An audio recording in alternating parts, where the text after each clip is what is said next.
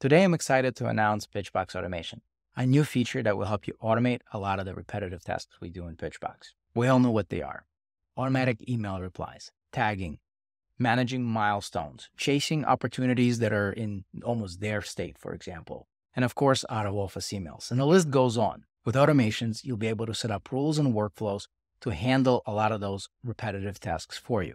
Automations in Pitchbox is very similar to tools like Zapier or Make, where you have a trigger and you have an action. Action, reaction, cause, and effect.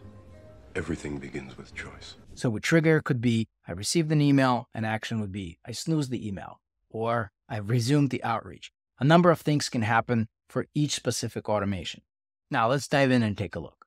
To create new automation, I can start one from scratch, or I can utilize one of the recipes that are already pre-built for us. A simple yet extremely useful automation is handling out-of-office emails. Those include sick, vacation, bank holidays. Now, it's important to connect with those people when they return, but I hate their automatic emails clogging up my inbox. So I use automation for that. Here's how. I'll start with this recipe, which automatically selects new out-of-office emails received for my when section. I'll select all projects, and then two actions are already pre-selected for me: snooze the email and tag the opportunity. Now I'm going to select my tag as out of the office. And then for the snoozing email, it's predefined as 2 days. Now, 2 days after what? 2 days after I receive this out of office email? Well, potentially this person is still out of office. So having that email back in my inbox would be useless. No, maybe it's the email is going to come back on the day they return. That is also useless because they're probably returning to hundreds of emails in their inbox, and chances of them seeing yours pretty much slim to none. So Pitchbox offers an out-of-office date detection. And what this does actually reads the email through AI, identifies when this person returns, and then gives you the ability and control of when you want this email to end up back in your inbox, how many days after they return. I have selected 2, and that's perfect because probably 2 days is enough for them to go through their inbox and start receiving emails and actually paying attention to them. So 2 days later, after they return, this email will end up in my inbox, gives me the highest chance of them seeing my email and actually responding to them. Now, I'm going to demonstrate how to set up an autoresponder automation that will archive the email, remove the contact, and resume outreach. So we'll click through that automation.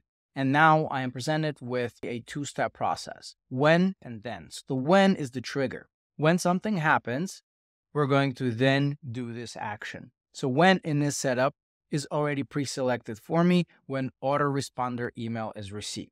I'll select all projects, and I can also define a condition.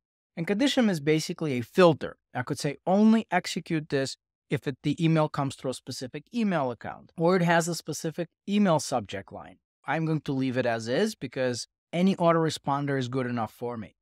The next action is the then.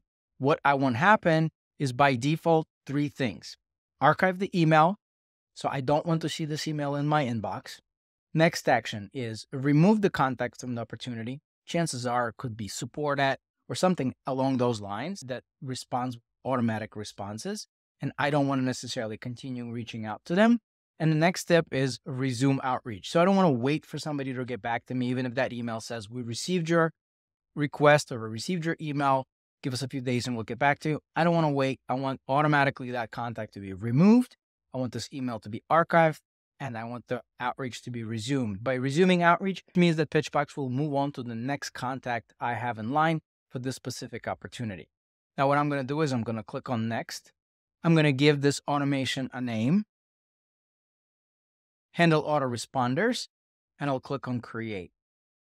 And now I can see I have the handle autoresponder automation turned on. Another cool automation is a link monitoring. When a link is lost, create a new opportunity for outreach. So I'll click on that recipe. I have link monitoring lost already pre-selected. I'll select a home decor project. And for my action, I'll select create opportunity, and then I'll select the campaign. What this will do, it'll create an opportunity inside dining table campaign and get it ready for outreach so that I can bring my link back online. Pitchbox automation offers a lot of triggers and a lot of actions. I encourage you to play around with them and see what works best for you. With over 100 combinations of triggers and actions, possibilities to automate your workflow are practically endless.